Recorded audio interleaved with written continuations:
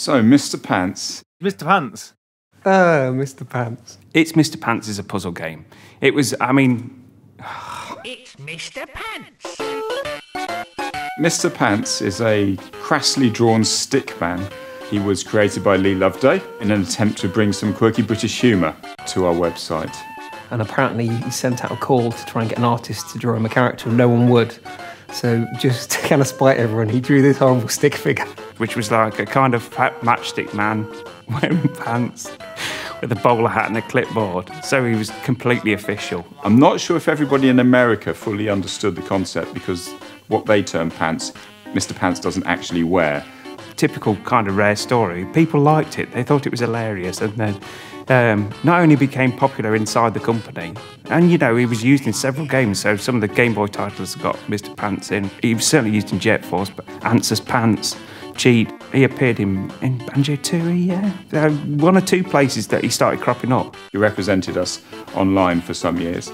And he's also worked his way into some of our games and starred in one of his own. It's Mr. Pants is a puzzle game. I mean, it's along the lines of Tetris, in as much as you're moving blocks onto the space. When you get blocks in a certain shape, it clears. So it was kind of traditional, but it had a few neat twists on it. One of the things that I'm quite proud about with Rare is that we have basically attacked every single genre, and puzzles are something that we hadn't actually looked at that point. Tim Stamper and Greg Mayles had been talking about how we could come up with a different set of rules for something that was engaging and had depth to it. When I first started, I was sitting next to Paul Makachek, who was a programmer who was working on a puzzle game that had been at Rare for a long time. In 1999, in the early stages of Banjo-Tooie production, Tim came to me with a sheet of A4 paper with a handful of rules on it and asked me if I could implement that on a pocket system. During the course of its life, it changed from being a very abstract version of the game, which I think the original version was called Tartan. There was an isometric 3D version based on Donkey Kong, which was Coconut Crackers. I think that got shown publicly. So initially, one of our musicians created a bit of music that we put on top of it, which was a piece from Tchaikovsky's Nutcracker Suite. And for a while, we did actually call it Nutcracker, while I carried on drawing the graphics, which were beautiful programmer art at the time. But the problem that we had was really, how do we turn this into a product? How do we attach something to it that we could market the game? And get people interested in it. I think it'd been Banjo's Jiggy Juggle, and that actually had an animation. We had an animation of Banjo juggling jigsaw pieces, and there was also a Saberman version. Over a period of time, we focused on other things, and the game kept coming back because we knew that there was something there that we would like to have a go at. Then we were looking for an available Rare character that would suit this game, and Mr. Pants was obviously top of the list. So it went through lots of different incarnations before it finally became It's Mr. Pants. Ryan Stevenson, who was also fresh to the company, and I previously worked on the Banjo Game Boy Advance title, and then had been asked to draw Mr. Pants, which I'm sure must have been the most difficult part of his entire career. He was poking fun at this part-time project that I was looking at. And one day he quietly drew something and turned around to me and said, "This is what it should look like." And I, off my own back, because I was thought it was quite an interesting idea, I went home one night and kind of drew and said, "I think this is how you want it to work," and brought that in. And then I got involved in the It's Mr. Pants team, and that's how I kind of like got in through a side shuffle, as it were. It was beautiful. It was crassly drawn. It was silly looking, badly crayon drawn as if a 2-year-old had done it. But it had an essence to it that was fun.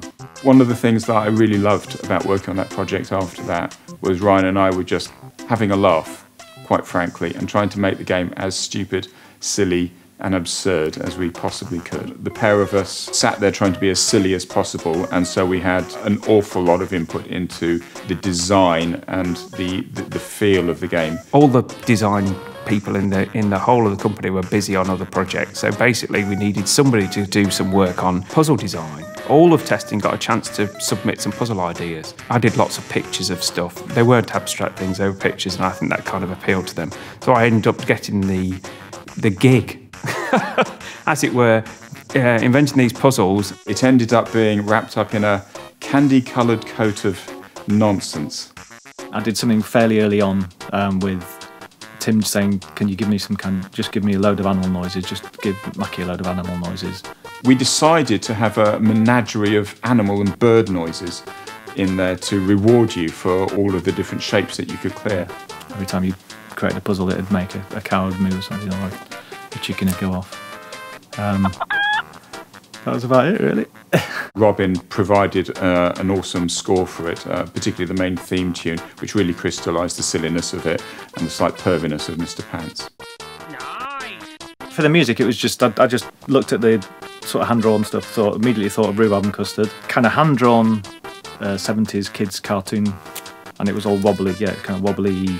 Rhubarb and Custard was pretty oddball theme tune-wise as well, but then there was the band The Cardiacs, which I really loved, and they were also, just nuts, and I thought that could probably go pretty well with that, but with pants-style sounds.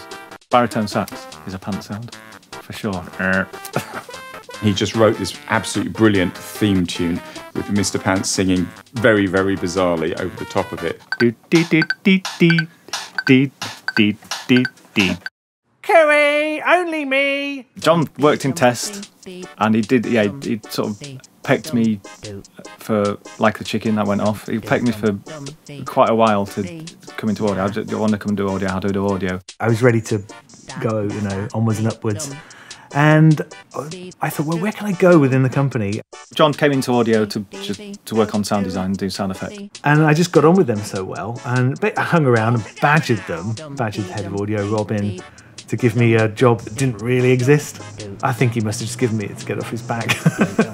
When the game got changed to Mr. Pants' character, we thought he should have a go at the voice, because he's good. He's good at doing daft voices and things like that. Do do do do do do do do do do do do do do do. It's Mr. Pants. He did a fantastic job with the voice. It was fun. It was superb. It was just perfect. It was Mr. Pants. It was like he was born for pants. He actually did it in his pants and a bowler hat. It was just really fun stuff to work on because it was daft and it had to sound a bit pants. It was just a daft fun thing to work on. Obviously, we needed somebody to publish our Game Boy Advance titles, and we got some that were finished and ready to go. So we got Banjo, Game Boy, and then Banjo Pilot, and Sabre Wolf, and finally it's Mr. Pants.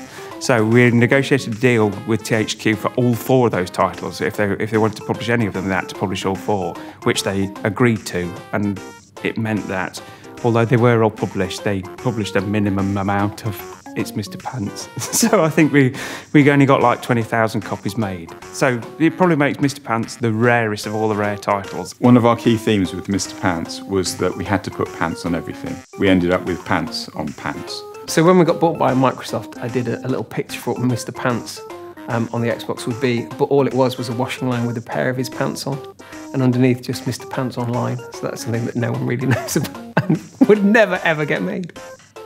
But it was funny. If you really wanted to invest in our past glories, you should definitely go out and search out a copy of It's Mr. Pants. Lord.